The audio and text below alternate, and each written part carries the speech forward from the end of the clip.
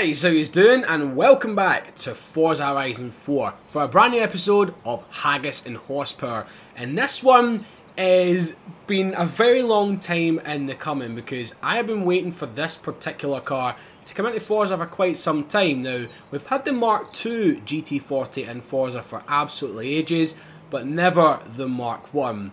But finally, with Horizon 4, we have got it. So I'm going to be doing an in-depth review of it today. If you're brand new to this series, then first of all, welcome. But what we're doing it is break a car down into series of tests. First of all, starting with the manufacturer colours. And finally, after a few episodes of having cars with only one, we have got a car with a number of manufacturer colours. So the red does look pretty damn nice. We've got the yellow and the black.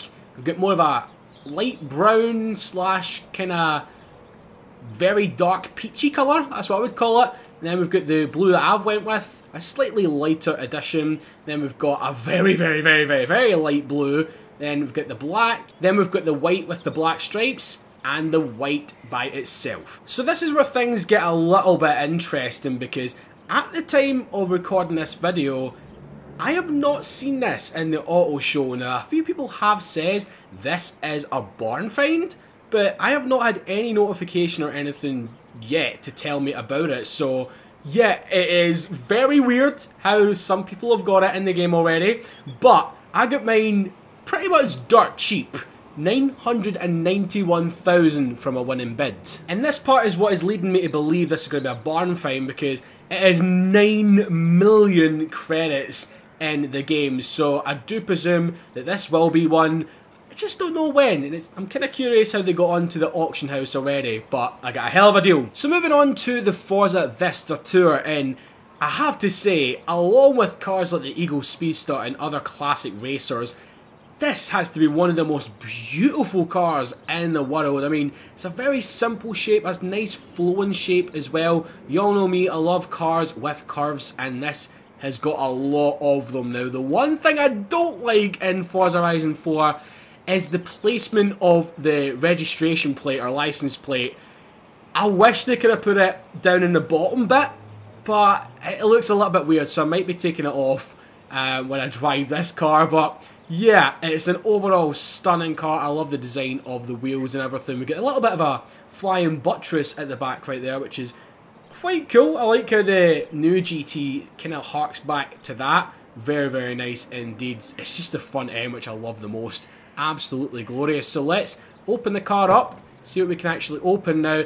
This is the cool thing right here. Just like the 2005 GT, which carried on this style from this car, you can see in a little second that the door actually has a roof.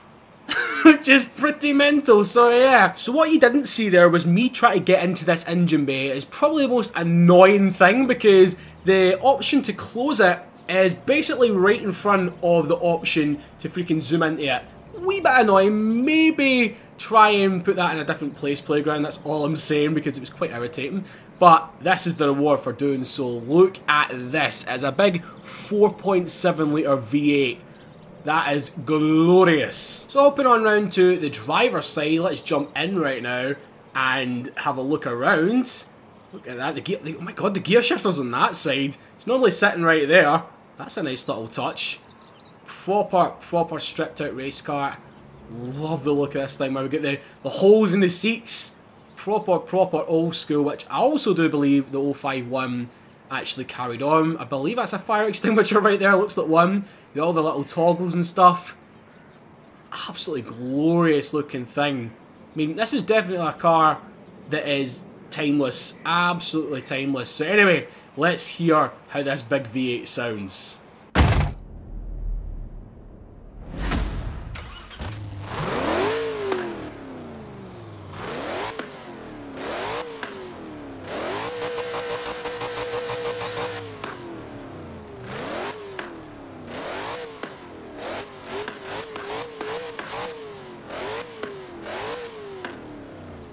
That is pretty damn good, I'm not gonna lie. Cannot wait to hear what it actually sounds like when we get out of the car though. And the last little detail that I forgot all about is the lights. Look at that.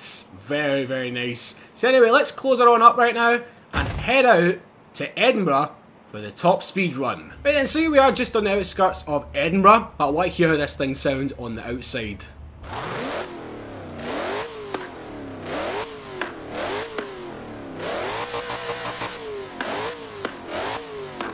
So it spits flames, that is confirmed, and look at that rear end, man. That is absolutely glorious. So let's get going. And is that rain I see?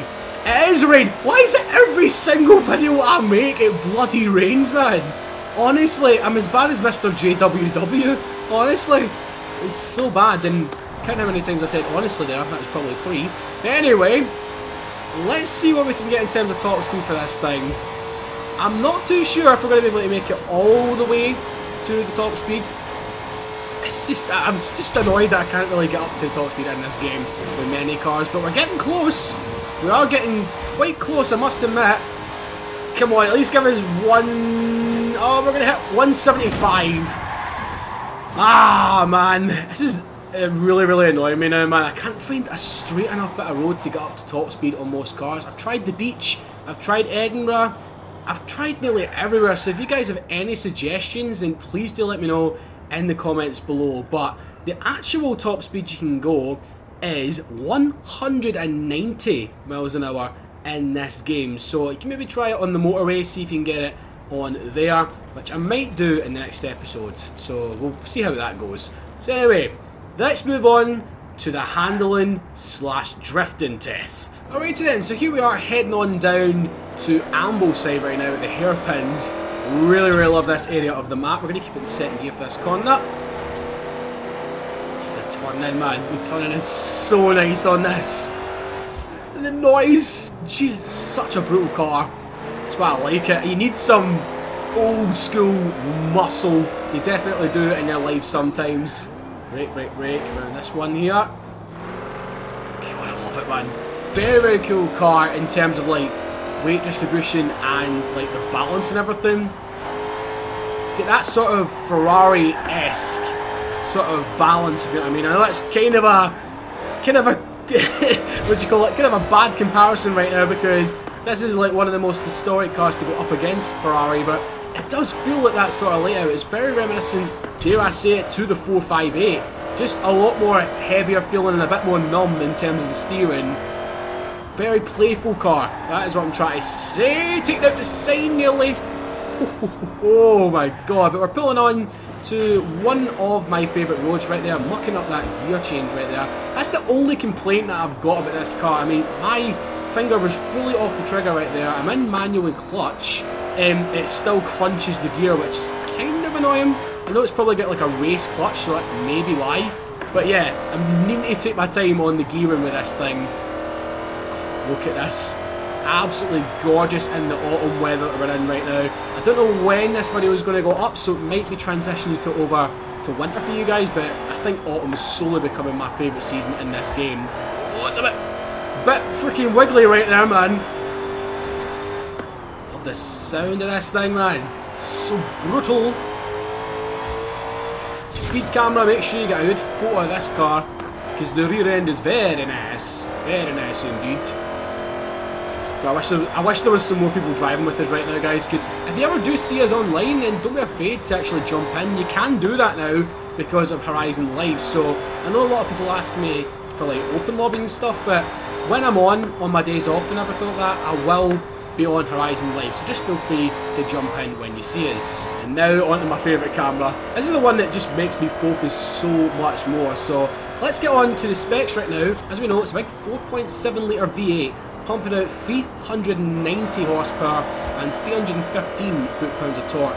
0 to 60 in 4.3 seconds, and in the game is a top speed of 190 miles an hour. Now, one of the most impressive things is the weight.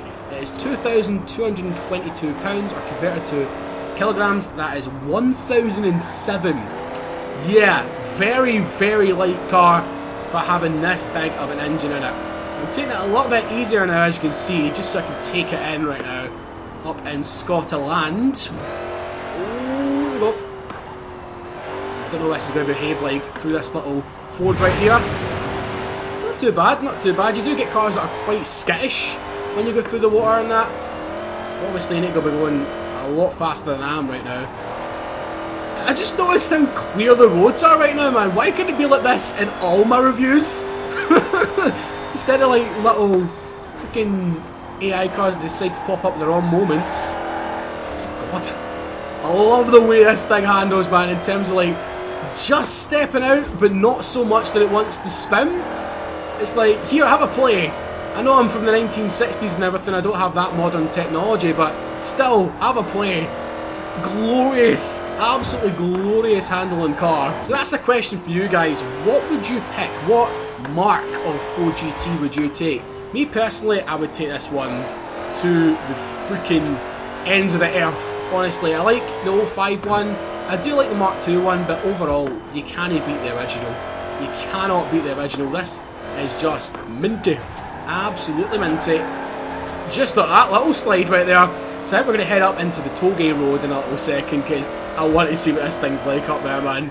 It's just so freaking fun. Look at that.